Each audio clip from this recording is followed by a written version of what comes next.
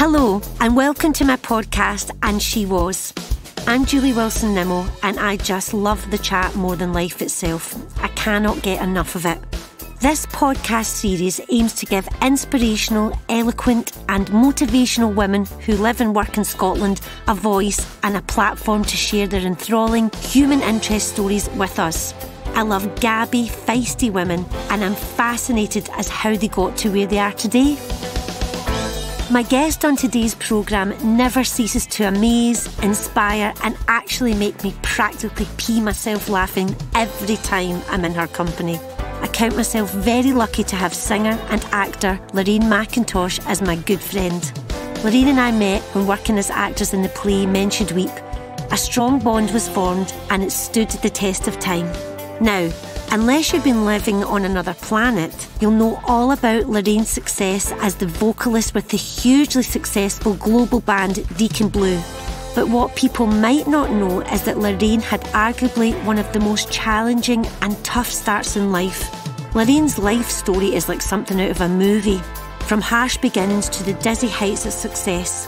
I'd never really delved deep into Lorraine's childhood before, and in this podcast, that's one of the first things we covered. There's refreshing honesty here, laughs and raw emotions. I hope you enjoy this conversation as much as I enjoyed having it. This is And She Was with Lorraine McIntosh.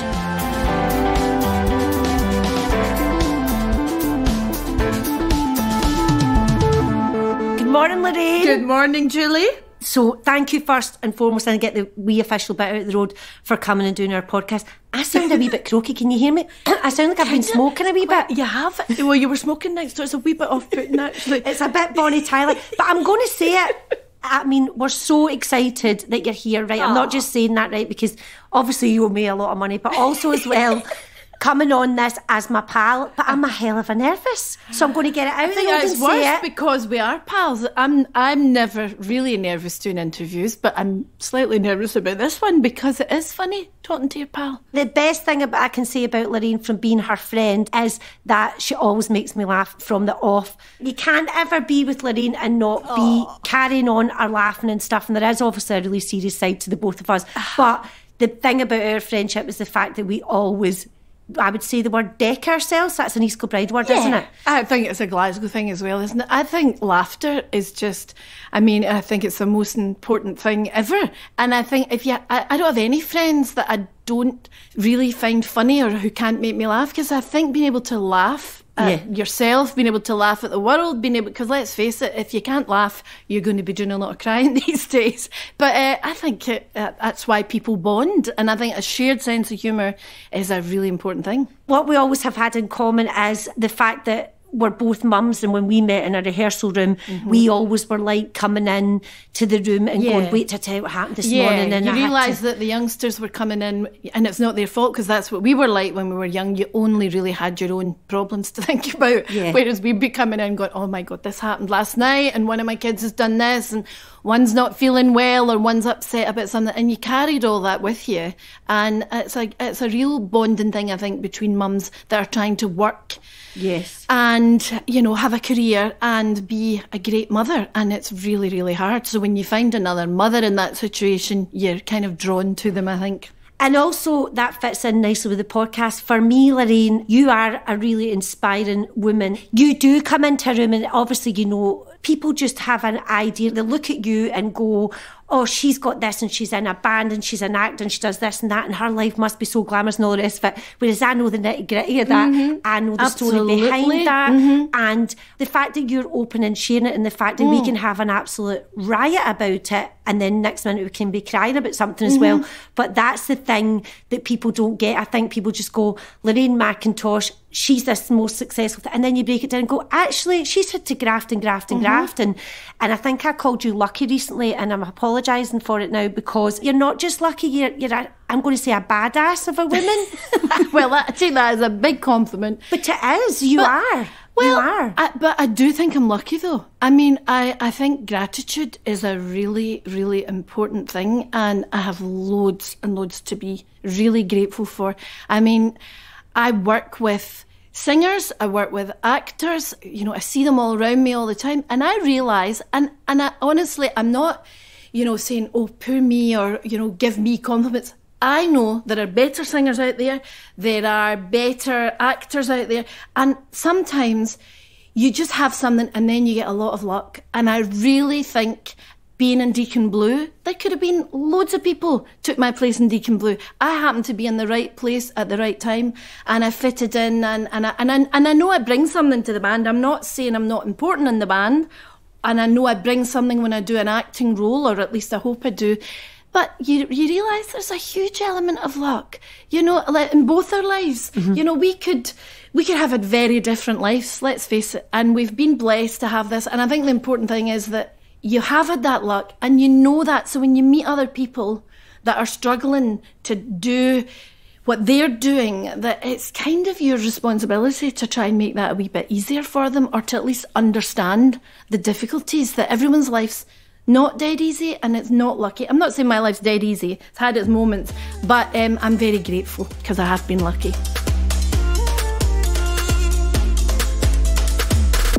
I love people's stories, and I love the chat. So if you wouldn't mind indulging us for a wee minute, for people who don't know, to go back, if you like, say somebody's listening to this and they go, I don't know that about Lorraine. Would you mind telling us a bit about your childhood and where your family background? I have spoken about my childhood in press and stuff like that, usually because I kind of had quite a troubled childhood. I had a happy first part of my childhood. Mum and dad. My mum was Irish, my dad was Scottish, got married. We didn't have any money. We lived in a single end in Bridgeton in Glasgow, where I was born. And then when I was 3, my dad got a job in Ayrshire working at a pit down there as an engineer. So we moved lock, stock and barrel down there when I was 3. And in many ways, that was a brilliant move to get out of the East End of Glasgow. And, you know, we had one room, and it's demolished and all that now. But it wasn't a nice place to live. So we were given this house, this council house. I think it had 4, if you count them all, 4 bedrooms. We don't have enough furniture to put in them. But we had fields outside. It was a kind of well-designed housing scheme, so there was brilliant places to play. There were farms round about. So for us, it was an absolute idyllic time, really. Oh. But then, sadly, my mum got ill when I was about 8, and then my mum died when I was 11. Oh, Lorraine. And it was a terrible time. And my poor father, I mean, I hate the fact that sometimes I talk about my dad, and my dad did have a drink problem after my mum died.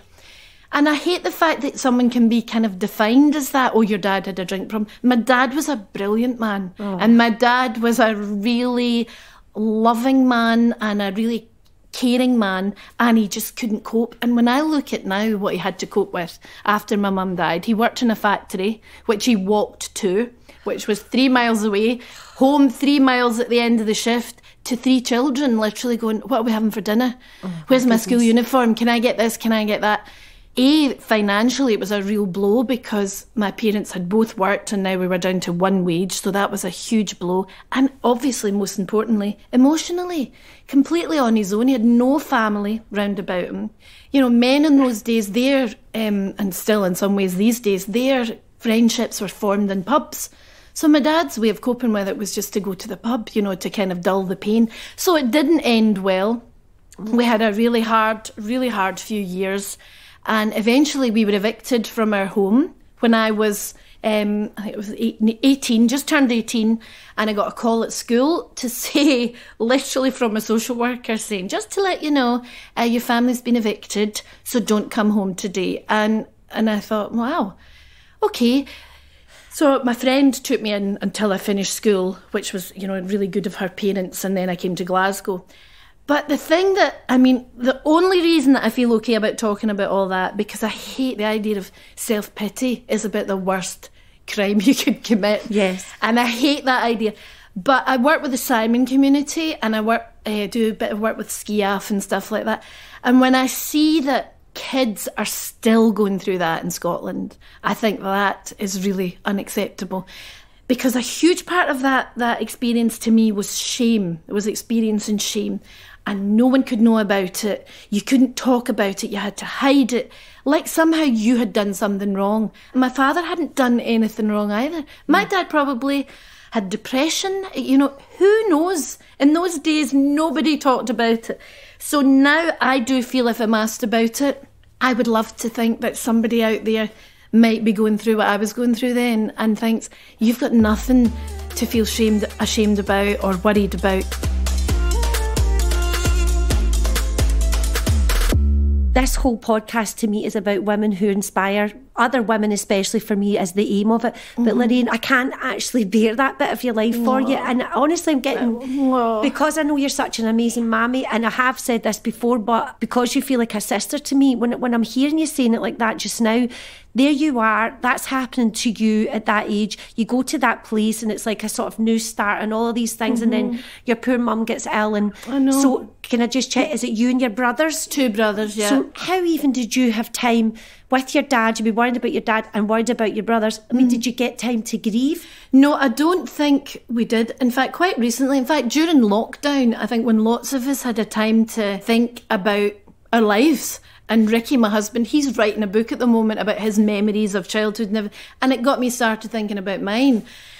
And I thought, no, I didn't really get a chance to grieve. My brothers were a bit older, so quite quickly after my mum died, my eldest brother went off to university in the days when poor kids could still afford to go to university because they got a grant and their fees paid and all the rest of it. So that was a brilliant way out for my eldest brother. My next brother, he had a serious girlfriend, and he kind of drifted away and moved in with her family because it was a much better place to be, and ended up getting married. But I was at home, so I ended up in a very intense way at home with my dad. And, you know, it was really hard, and it was really lonely, and it was scary. You know, we had no electricity. The things that kind of upset me about it are thinking that you went to school in those days and you were punished for being poor. Really, because you'd go to school and you wouldn't have a PE kit, you wouldn't have sand shoes, you wouldn't have a towel sometimes to bring, you know, and you think, how could it be that teachers wouldn't notice that and say, oh, that's a girl whose mum died last year. Oh, we should maybe be a wee bit interested in that. Nobody did anything or asked about it. And I hope that's different now. I think it is different now. And I was really encouraged recently when that whole discussion about period poverty in Scotland. And I think that is brilliant. These things are what makes a huge difference to people's lives, you know, because I've been there, you know. Yes. I've been unable to afford to buy tampons or towels or whatever, and you can't ask anyone for help, and you don't go to school, you know. And it has such an impact on people's lives, whether you can't go to school because you don't have dinner money, or you can't afford to go in because I don't have the PE kit today and they're doing PE and I'll get into trouble, or I've got my period and I don't have sanitary towels.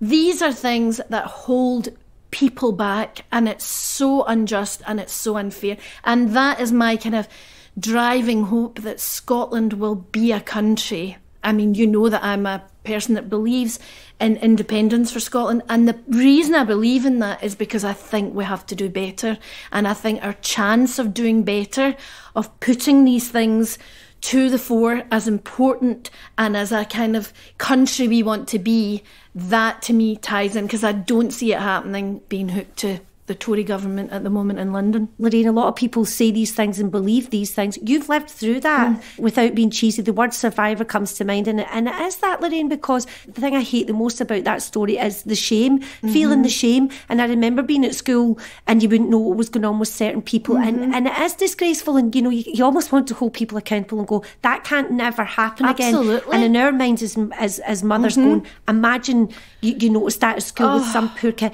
They should have been all over you, helping you, and the fact that you're looking after your dad, you're trying to get an education, and as you say, how can that still be going on in our country? How can that still be a child's hungry, or a child's missing out? Absolutely. People talk about child poverty all the time, but child poverty, I think it's a bit of a misleading term, because children are poor because their parents are poor, you know. And Scotland, I mean, we've kind of jumped onto Scotland here, but to me has so much potential, and that excites me. But look at our drug deaths. Why are we the highest rate of drug deaths in Europe? Because I think our crime rates, our prisons are full. All of these things come from poverty and inequality. And that is something that has to be tackled. And I think it starts at the very, very ground. It starts with our children. I actually think you'd be a really good politician. I've said this to you before, but no, honestly, Lorraine, I would actually. She's so I'd well like read, to. but you are but you have that. You're drawn from your background there. But when you're talking about your brothers there, and I don't know why I've not thought about this before, Lorraine, but you're there with your dad and your brothers. There you are at that young age. So when all of that was going on, was music from your dad's side or your mum's side? Or? I think that was actually from both. You know, we sang a lot in Ireland when we'd go home to my mum's family in Ireland, but my dad was the singer. My dad loved music and loved singing. So in the years when it was just me and dad at home, when he was out all the time, the times that we did have electricity, we had a stereo and we'd have a few albums, and I would play them over and over again, and I'd stand, and outside our living room was a big dark field. So I don't know if anybody, do you know if you've got the big light on in your house? Oh yes, I do. You can see your reflection in the window, and you look great, by the way, because all you can see is your teeth and your eyes. That's all you need. And you can't see anything. I used to stand with a candlestick singing into that empty window to that empty field, because you looked great in it.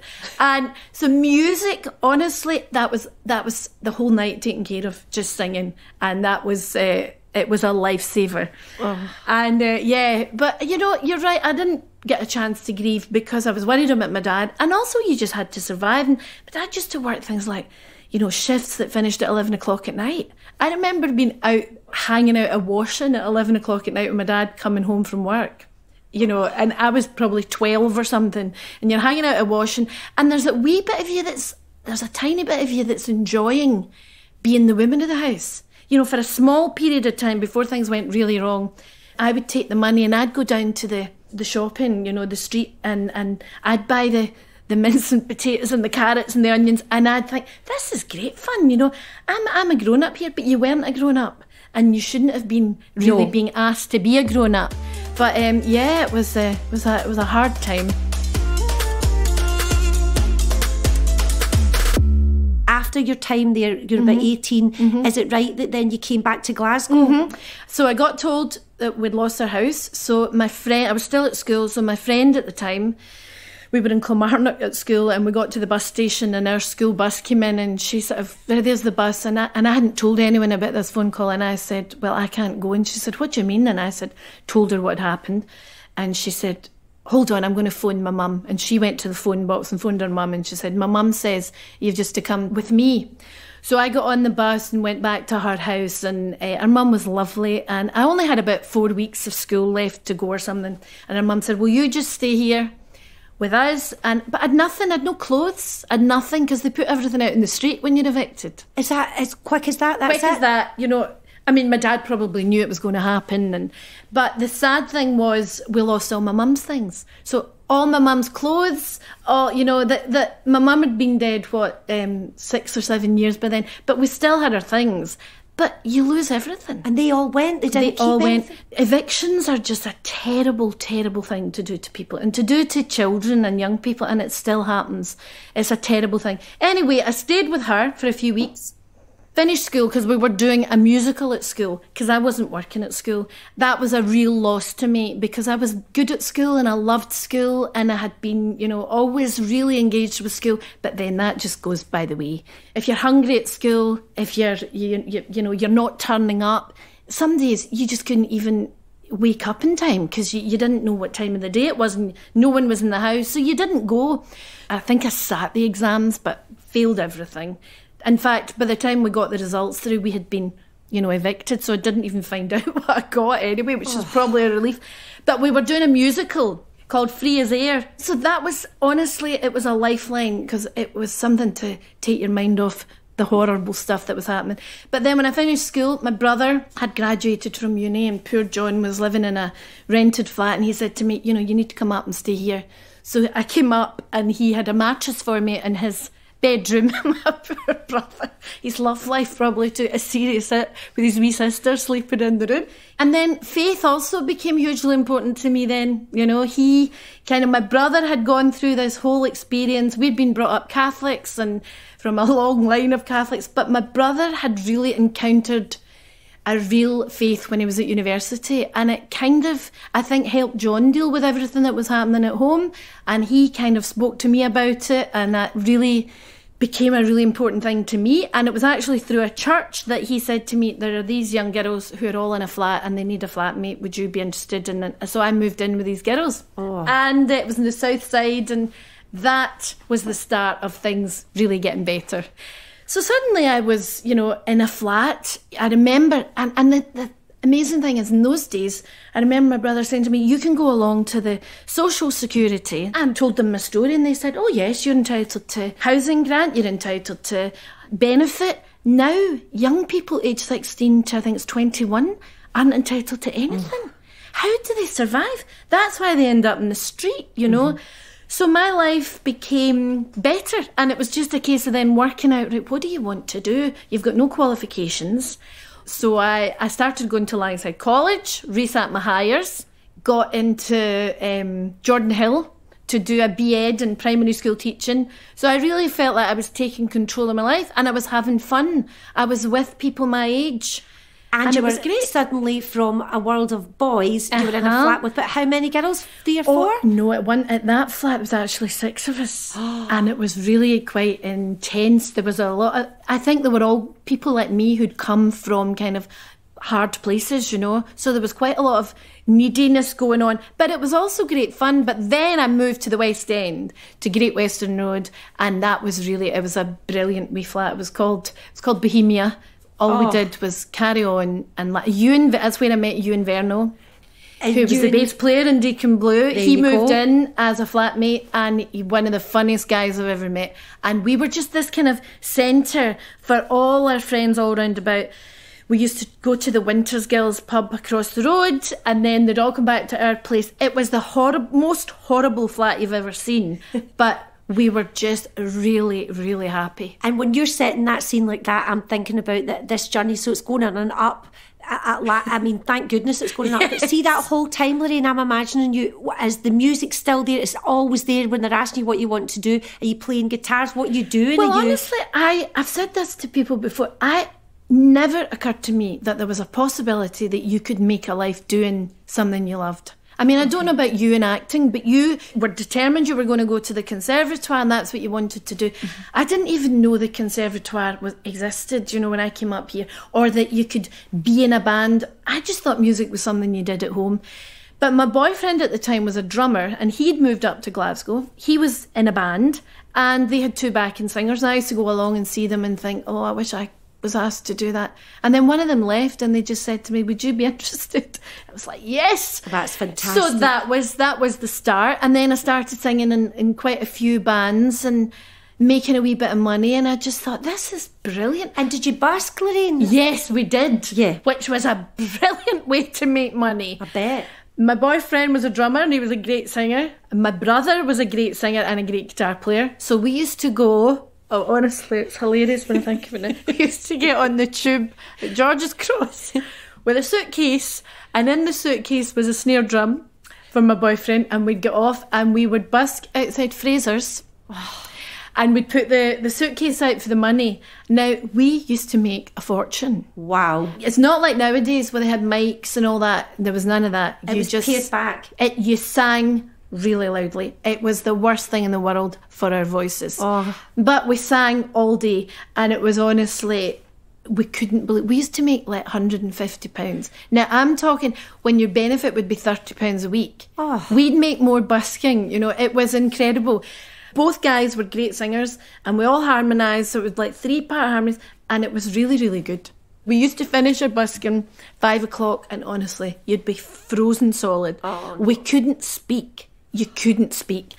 Get back in the tube. We used to go to Winters Girls with £150 in 20p's.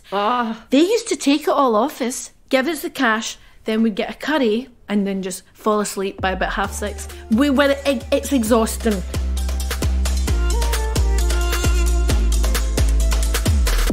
I'm seeing all of this. You're setting it up, and I know that, I mean, the curry and counting the money and all that, that sounds like a brilliant life, but we know that it changes a gear. So where, at this point in your story, does Deacon Blue come into your life? Well, Deacon Blue was kind of, in that point in Glasgow in the mid-80s, Glasgow was a real hub for the music industry. All the A&R people, that's artists and repertoire, who work in record companies, who kind of job it is to seek out new talent and then nurture them through the process.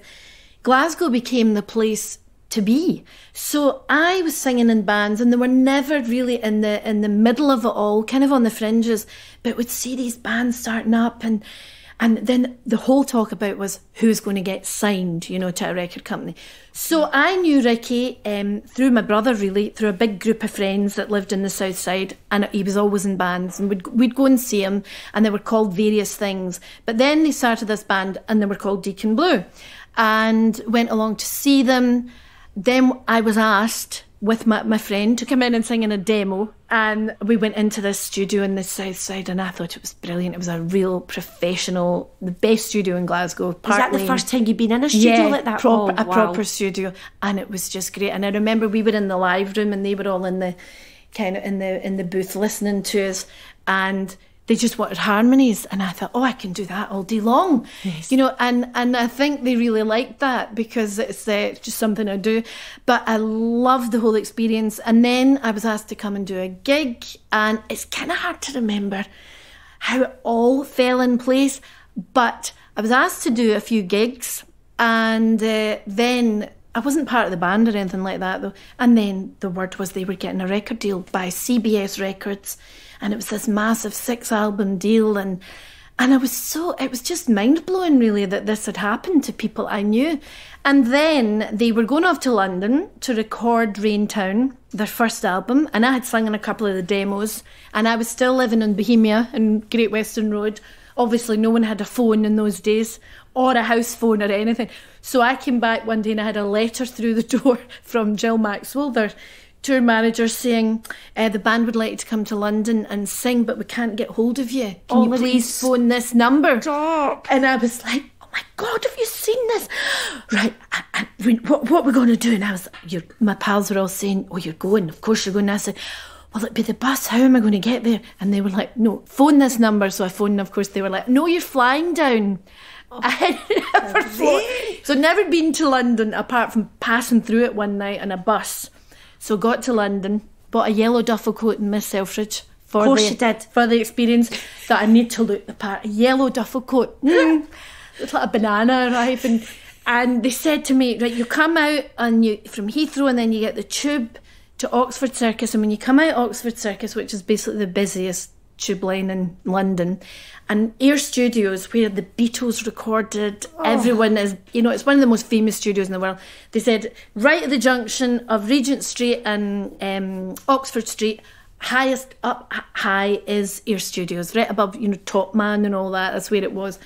So that, I just went in that day, and there was this massive studio overlooking Oxford Circus, and I thought, what am I doing here? And the band were all there, and they were all doing well, really loving it, and loving this newfound freedom that having a record deal gave them.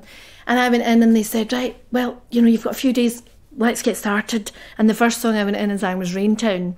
And they put Ricky beside me in a wee screen between us, because they wanted it to be live. And I remember thinking, this is a really important moment for me. I have to do this well. That was in the stars. I kind of was.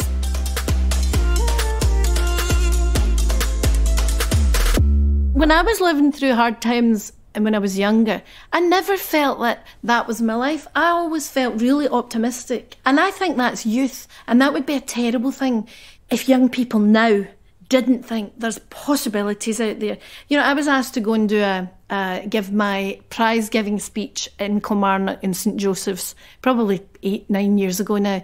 And I remember thinking, oh no, I can't do that. Prize-giving speeches are from people that have, you know, had PhDs and done this. And actually, it was my friend that was my priest at the school, the chaplain. He said to me, no, I think it would be great for kids to hear your story.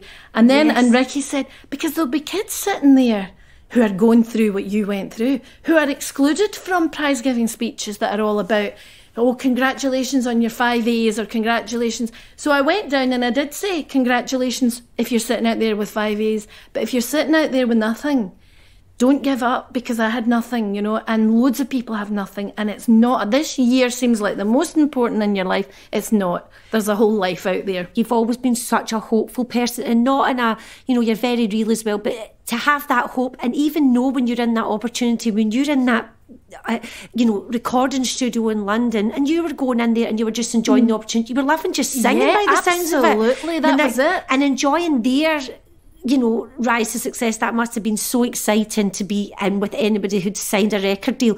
And of course, everything else that comes from it is hard work and graft and luck, but at the same time, that's your voice that's took you there, Lorraine. And to go, imagine you hadn't gone there. So do you mind for a wee minute talking about the catastrophic success of Deacon Blue? For people that don't know, was that overnight or did that build? Well, Raintown was sort of, I wasn't officially in the band. In fact, on the Raintown album, it says all their names and then it says with Lorraine McIntosh. Does it really? Because I wasn't actually part of the band until after Raintown was finished, and then they were talking, and it was actually Jim, our keyboard player, who said to Ricky, you know, you really need to ask her to join, because at that point the A&R man was talking about me doing something on my own. Oh, okay. And so Ricky and Jim came round to my flat and said, you know, we'd like you to join the band properly, which I was just delighted about because I was loving it. So the band we did work really hard that first year. We literally had a wee van the gear, and we were in, and we drove up and down the motorways to every town in England, to, you know, Oldham, Manchester, Leeds, Sheffield, London, Southampton. Touring that album, if you like. Touring all those songs, yeah. Okay. And we had done a wee bit before the album was recorded, but mainly after it. And Raintown was not getting played on the radio. But CBS really believed in the band and really believed in the album. And they brought out this kind of deal which said, if you buy Raintown and you don't like it, we'll give you your money back. No way. Yeah. Oh. So they set out this big promotional thing, and it started to get a wee bit more interest. It got brilliant reviews. And then we went back into the studio and we recorded Real Gone Kid, which was going to be on the second album. And then Real Gone Kid was a hit single, and that basically changed everything. And we hadn't expected that, really, because then suddenly you're on A-lists at radio stations, you're on Top of the Pops, you're on Wogan, you're on all these, you know, all this stuff happens. And it happens when you're with a big record company. It happens all around Europe. Yes. So it happened, you know, you're getting up in the morning and you've been asked to do interviews, and you think, I've done someone in, you know, Munich, and someone in Washington, and someone, you know, Japan, and music just, when it goes out there, it just goes out there. So it's like you're sort of thrust when you're successful, that when you watch films about bands and stuff like that, and when you're describing it, I can see it in my head, it's like suddenly you're doing that in this single, and it just blows up. It really does. And it was, you know, everything just got multiplied 100 times, you know. Suddenly you've got a tour in front of you, and it's a massive tour, and you're touring Europe, and you're playing you're playing Wembley Arena for 4 nights, and you're thinking, you know, a year ago we were playing to 30 people. And how did you take that step up to that? Because you're used to, you know, playing and busking and stuff, and then I mean, how do you deal with that? Was there a moment you stopped? Was it overwhelming for you, or was it? I think it was all really exciting, and we really embraced, you know, doing Top of the Pops, for example. To me, you know, was just, you know, if you're out my generation, that was the thing that all you had to say to then about, I saw them on Top of the Pops. And when Ricky was a teacher previously, and when he left teaching, he said to all his, you know, colleagues used to laugh and say to him, because he was leaving, because he had a publishing deal to go and write songs, and they'd say, I will see you on Top of the Pops. You know, never thinking they would. Yeah. And, you know, they did. And for my dad, who thought it was terrible, because I also left college after a year, because I was never going to be a primary school teacher, really. And my dad was mad until I was on Top of the Pops. And then that's it. That's what you should be doing, you know. That's like the actor's equivalent of getting in Taggart. But that's so nice you mentioned your dad, because I wasn't sure from when we've been talking before. Did your dad get to see the success for you? Thankfully, and I really thankfully did. My dad got to see us. Really, we got to number 1. Although my dad used to come out with the funniest lines, you know. My dad, our song Loaded, my dad thought loaded was just about having loads of money, which it's not. And he used to go about, just relax because you're loaded. And he thought that was brilliant, just relax because you're loaded. And my dad got to see us play in fact, that was the last night I ever saw him, was the night we played, not the Hydro, it wasn't there then, the SECC. And he came and, in fact, recently we were listening to an old answer machine tape from 1990. Oh, wow. 1989, that we kept because he's on it. After the gig, phoning from Central Station saying, oh, that gig last night. And he said it was the best night of my life. Well, you've still got it. We've still got it. We kept it with do not scrub over this on it because, my dad got to see a bit of that. But my dad died in January 1990, so he died a month later, at 61, just had a massive heart attack. So he never got to see more important things, like he never got to meet his grandchildren or anything like that, but he got to see that the band had done well, and I think that was a whole new lease of life for him.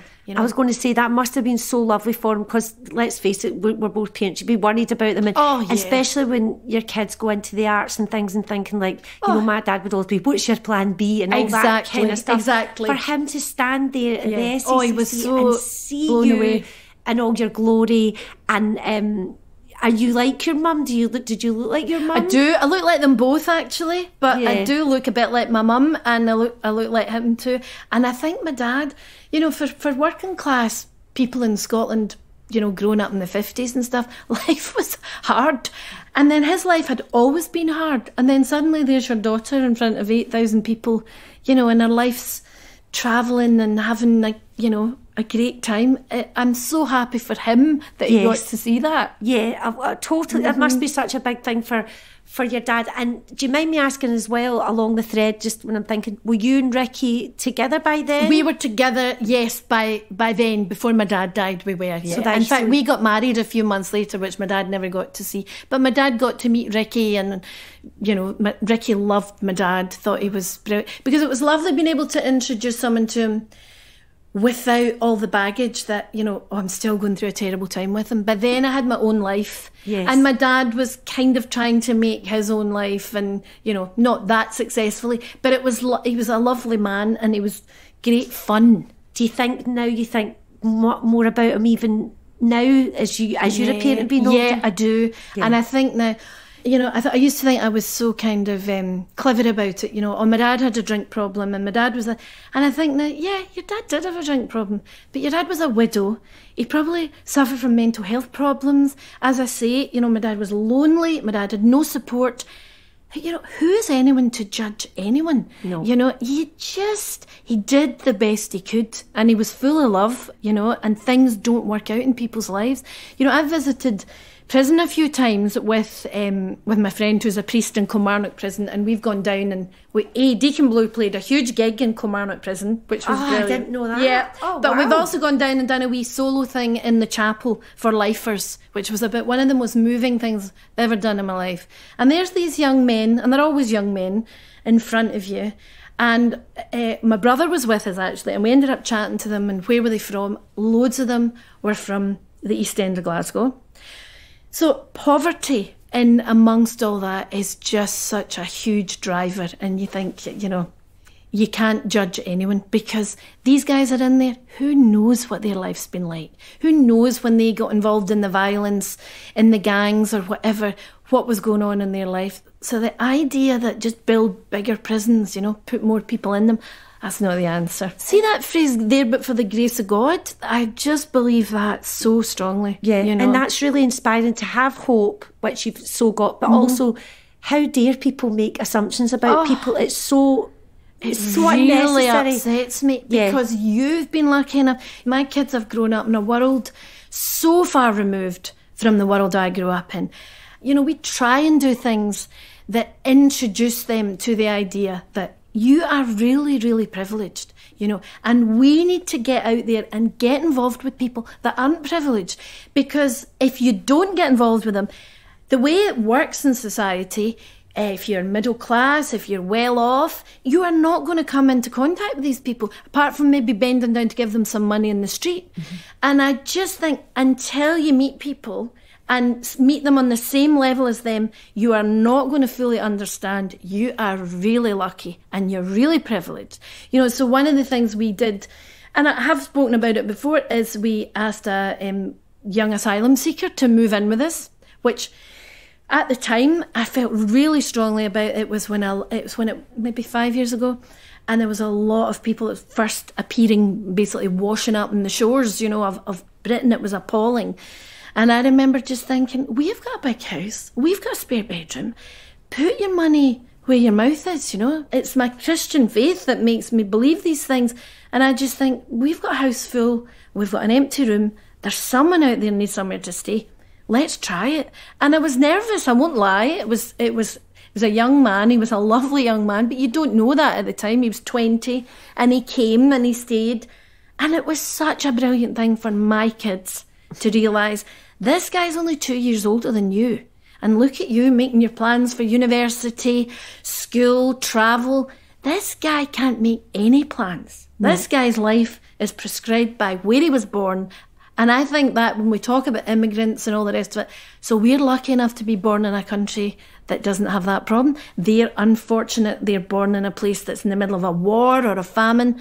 What right have we got to say, no, you can't come here? You know, I just don't get it. And I remember you talking about that at the time, but Lorraine, your kids will never forget that experience in your house. Hope not. No, that's not why you did it at all. No. But at the same time, they'll remember that and they'll tell their kids about that so. You did and that. I hope they'll do it, and I hope that their lives will, you know. And he's doing really well, isn't he? I remember he's doing great. Yeah. And another family who didn't live with us, but we just kind of befriended, who was from Rwanda, and her story is just incredible, what she's been through, literally genocide, and escaped with her 3 young children. She's now a maths teacher in Glasgow, you know, and they have their own house, and they come round to ours for dinner, and I think they are the new Scotland. They are our future. What they bring, and her husband, who she was separated from for 4 years, is now back living with his family. He is a computer analyst. This is the new Scotland. How inspiring is that? Just that fantastic. In itself, it's just, and your face, you can't see your beautiful face, but it's all lighting up when you're talking about that. That's just the fact that all of that, as Lorraine, it's all tied into your background, and it's beautiful also, Julie, to use it like that. But it also makes you think, okay, my background's sad in some ways, that period, but look at their background and look what they've achieved. Yes. If you think you've had it bad, go find someone else that's had it worse, and it will put your life in perspective.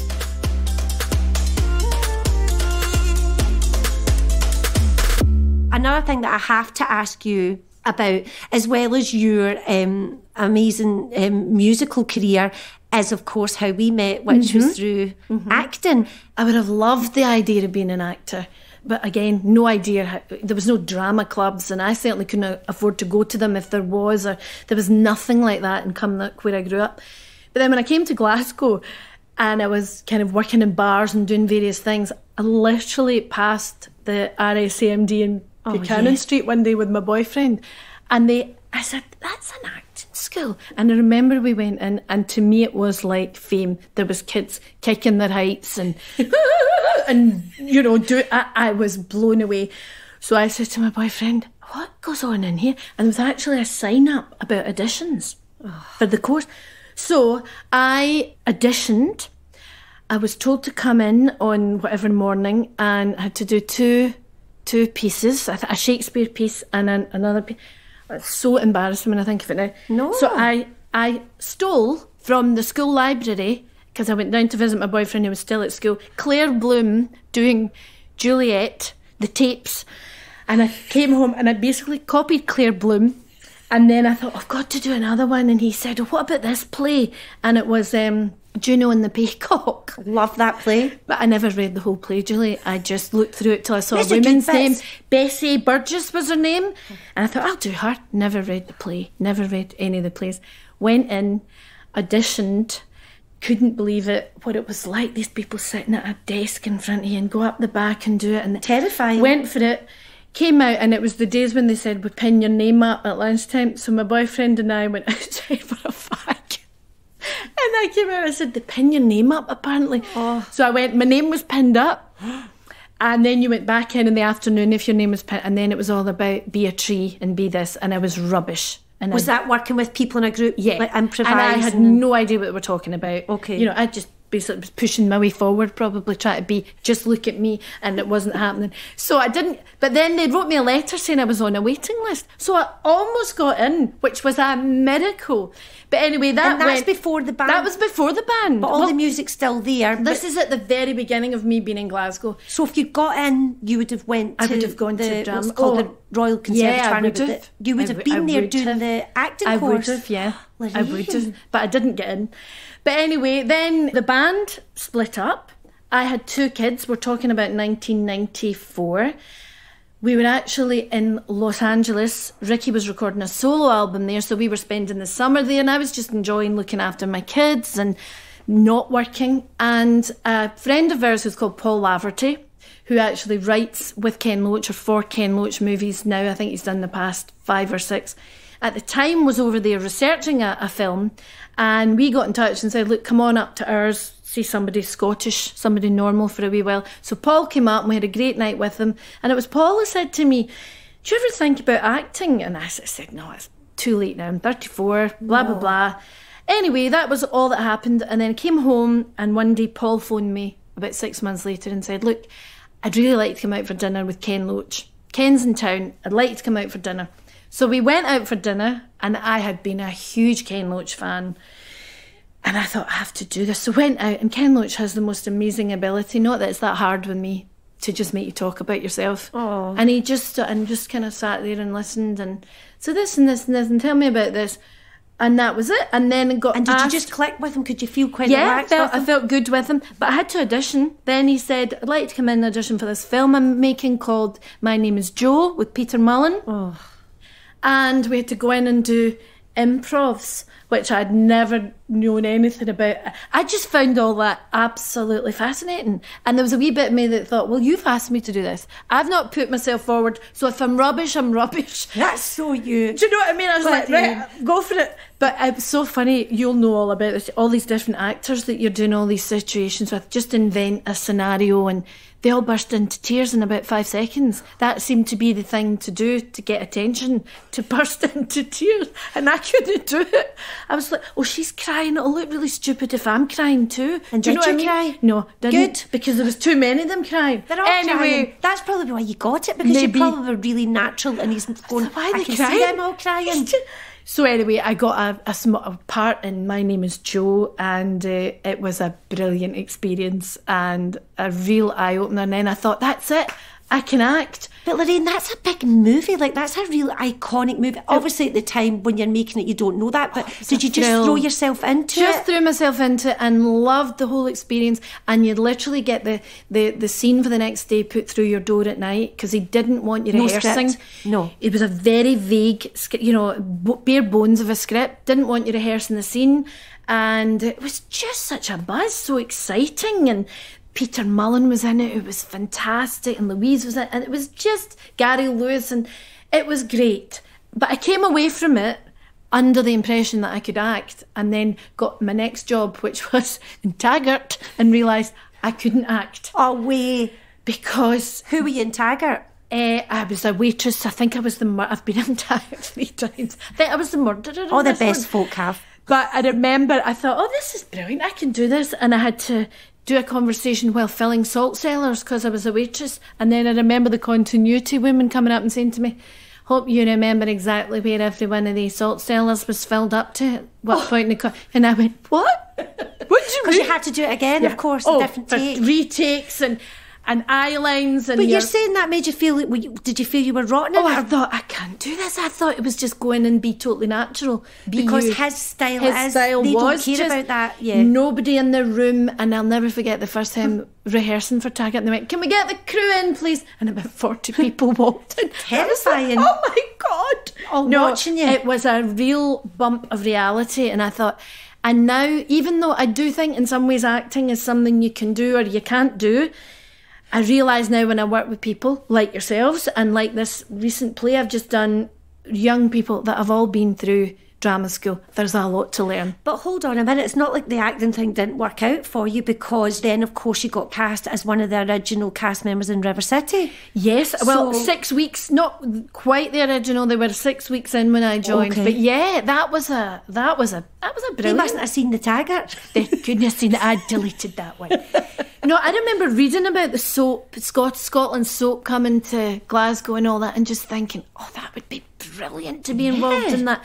And it was really hard to get in. I think I auditioned for the part of Alice 4 times, and it was really hard. And for those listening, Alice, it was Alice Henderson. Alice Henderson. And can you tell us a wee bit about her?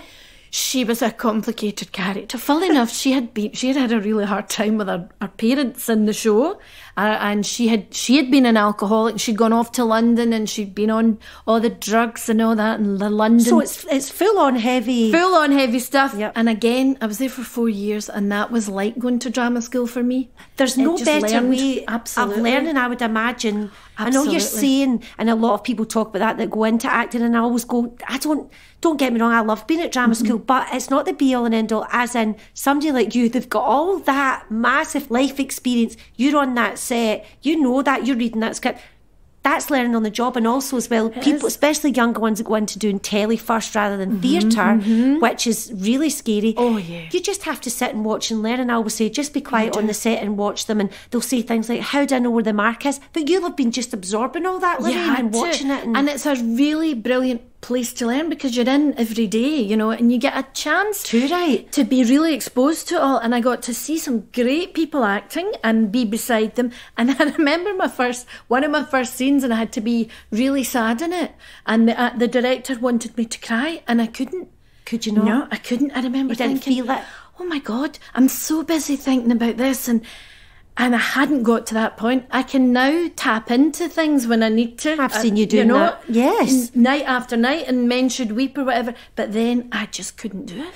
And was it because at that point maybe you couldn't forget about the camera being there and stuff like that? Maybe it was like self-conscious and intimidated and worried about how you looked and all these things. Because you're so, I can imagine you being able to access being vulnerable easy peasy now. I know because I've seen you doing it, but I think that's amazing to even be admitting that, because that's just experience and letting yourself go. But also that's about being around the right people at the right time. When you're with the right actor and you just look. And my favourite thing is when you lose yourself in it and you actually forget, which sounds a bit pretentious, but you forget you're actually doing it. They're the joys. But I can imagine you, anytime you've ever talked, I've never been in a soap or lucky enough to be in a soap, but when you've ever talked about it, the carrying on that you've had as well, and the friendships, but it's a real, and our lovely producer Tony was in it with you.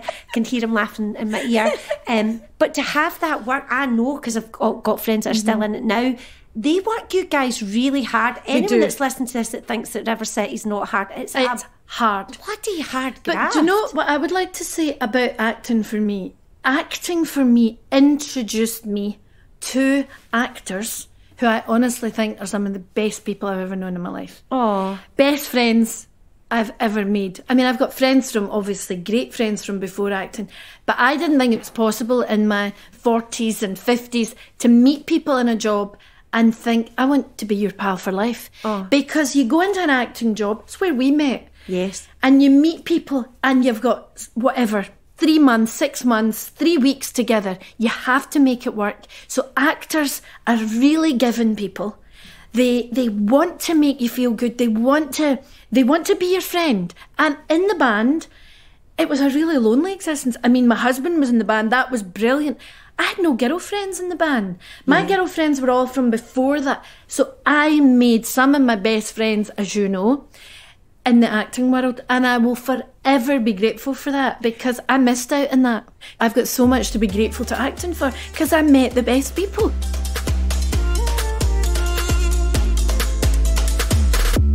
As an older woman, and I'm including that myself, I'm 49, and you're 57. And by the way, she doesn't look that. But we're talking about this, well, if you don't mind me just rounding up with this.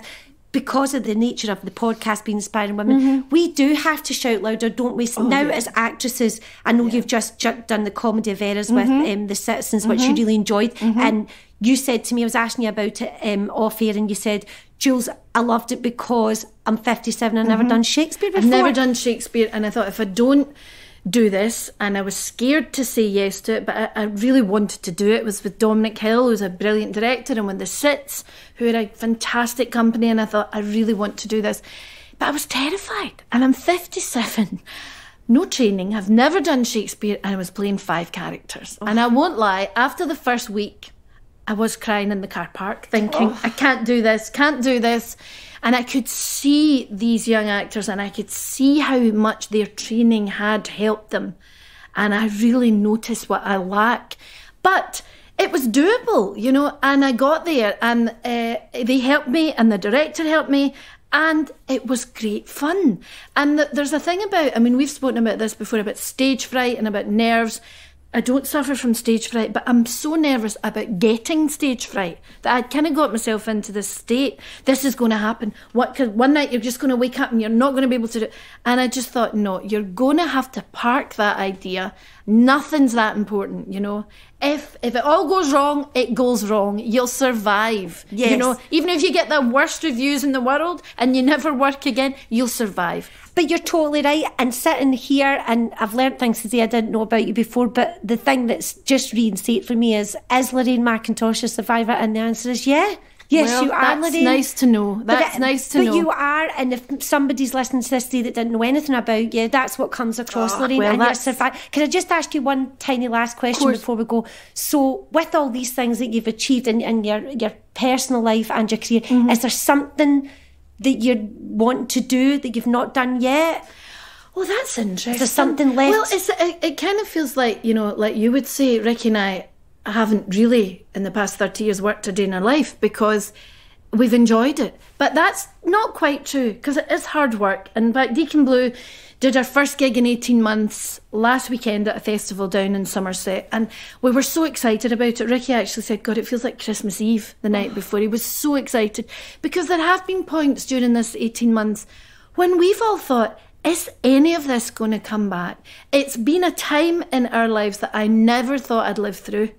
I mean, I'm sure we all feel like that. Has this really happened? Yeah. And when you look back at, you weren't allowed to have your children over, you weren't allowed to hug your children, it's hard to contemplate that happened. But anyway, the gig happened, and we were so excited, and we flew down on Saturday morning. We flew to London, drove to Somerset, did the gig, flew back from London the next day, and we came back and we were exhausted. And you forget it's hard work, because it's all the bits round about it. It's the travelling, and it was the, you know, the getting up and the getting on a plane again, and it is exhausting as you get older. But we've had a fantastic time of doing it, and wee things come along and you think, yeah, I want to do that. Like, I'm doing a thing that I've never done before for Children's BBC next week that I've never done, and I just want to do it because it's a lovely part and it seems like a lovely wee programme. And I think it's only a week's filming, I can do that. Of course. So wee things come along, and if you want to do them and you're in a lucky enough position to say yes, then that's all I want to do.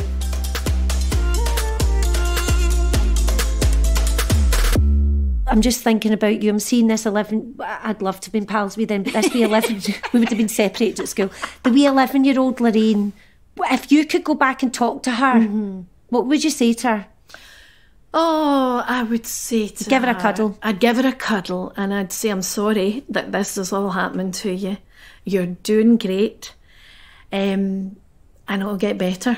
That's all I could say, because I don't think I could do anything else. I'd actually say, I think you're doing really well, and things will get better. You know, hang in there, and you don't need to be ashamed about anything. No.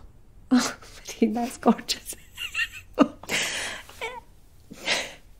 By the way, the two actresses sitting here are crying now. But the way you told it there, like, you know what I mean? You still have that about you, that youth about you, but to know that that's all anyone needs to hear. That imagine went back and went, by the way, you're going to sign a record deal and you're going to be in this band and you're going to do all these amazing things. You're like, just to go, listen, it's going to get better and hang in there, and to have that hope. It's all happened for a reason. I believe in all that. I've been reading an awful lot of stuff in lockdown time, and it's like you get back what you put out there, and you've done that for us. You have done that. You've totally done that. You're an absolute superstar, but I don't think we could define you as an and she was. That's the great thing about you, Lorraine. And she was gallus, sassy, funny, bossy boots. We'll have bossy boots. Talented, a riot, emotional, brave. You're all of these things. Oh, and thank God so for you. much. And I'm just so lucky to be your pal. Oh, Love me you. too. Thank you, Lorraine. Thank you, thank you. Always good to end on a wee greet. I think I can honestly say that is one of the most fulfilling conversations I have had in a long time. For an inspirational woman, look no further than singer, actor and all-round good soul Lorraine McIntosh. My grateful thanks to Lorraine for joining me on this podcast, and thanks to you all for listening. You can find future episodes on Acast, Spotify or wherever you get your podcasts. With thanks to Matt Ramsey for editing and mixing this episode. This podcast was produced by Solace Sounds.